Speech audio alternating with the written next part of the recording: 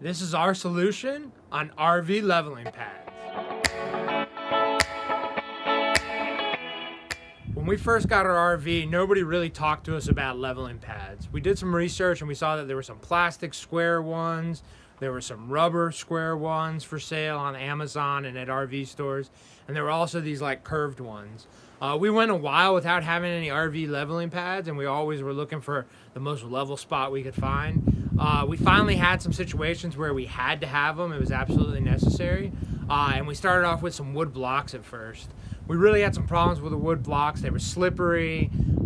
Some of the wood broke down over time, over really a short period of time when it got wet, expanded, froze, all those things that can happen to wood. So then we started looking at it for a new solution, and we came across some blogs on the internet that had explained using horse stall mats for RV leveling pads. The best place to get horse stall mats is at Tractor Supply. So we're here at Tractor Supply. This is a great place to get your horse stall mats. They come in two sizes, a 3-foot by 4-foot, and they're go for about $20, as you can see, and they're ½ an inch tall. This is the one we used and we would recommend. We've also seen some other people online use the bigger ones. These are 4 by 6 and 3/4 of an inch thick. These are almost always made in Canada.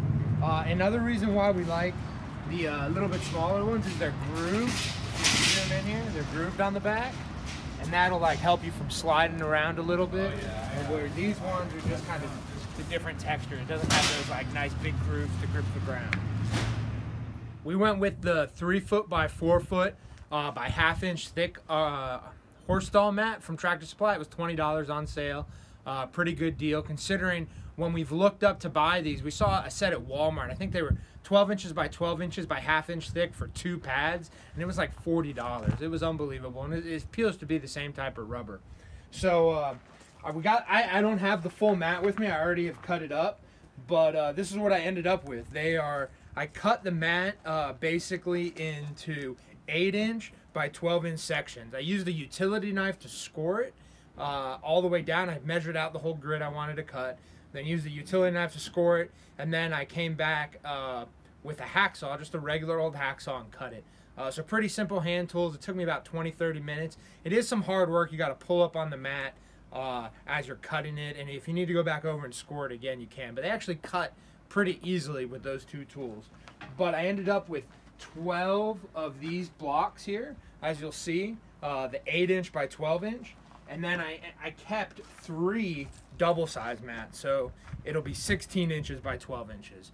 I like these. I kept 3 of them. If you scan over here on the RV right now, the setup we have is I usually put down 1 base mat of the bigger mat I have, the 8-inch by 12-inch, and then I use the 16-inch, 16-inch by 12-inch. Then I use these to get me more height.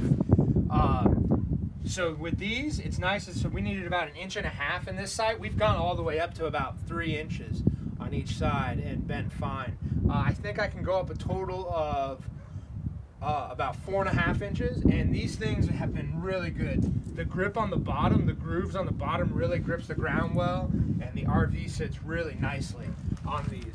I've also used them on some of my stabilizers here, as you see. If the ground isn't as level or is kind of tore up, they work really well under there.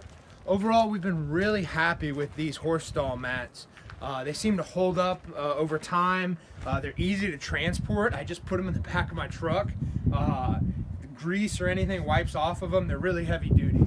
You know, they're meant for horses, shoed horses to walk on them. So I don't think a truck or anything I can come up with is really going to tear them up. And for $20, you can't beat the price. All the other leveling pads out there are more than $20. Some of them go up to $80. It's really ridiculous when you start looking at RV industry stuff. Sometimes prices go through the roof.